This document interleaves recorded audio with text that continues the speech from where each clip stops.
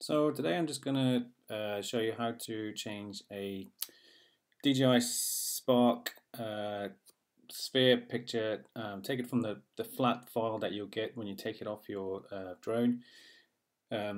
Take it from the flat version like this and put it into a nice spherical picture, or like the mini Earth as some people call it. I'm going to do that in Photoshop. You can do this in any version of Photoshop. So yeah, I'm going to drag this down to Photoshop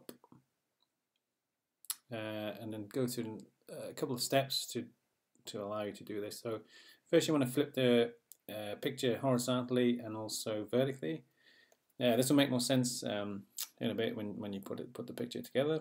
Then you're going to go to filter and polar coordinates, distort, polar coordinates, and you want to do rectangular to polar.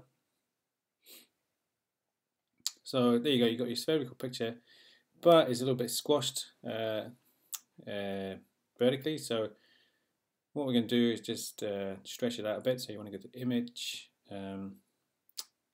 camera size. You want to make your cameras a bit bigger so you can actually do it. So I'm just going to put a 1 in here to give it like almost double the height. And you're going to stick your picture at the bottom.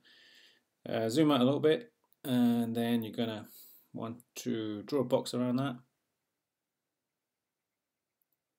like so. Then you're going to stretch it out, so you want to edit, transform, and scale. Draw a box around that so you can just stretch it out.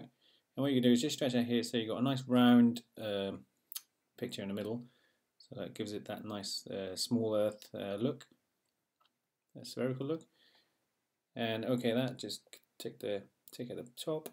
Then you want to just crop that so it makes it nice.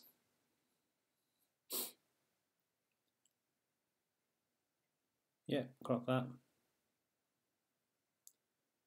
Then I'm just going to save this onto the desktop because I've got an old version of Photoshop which is still not suited for Retina.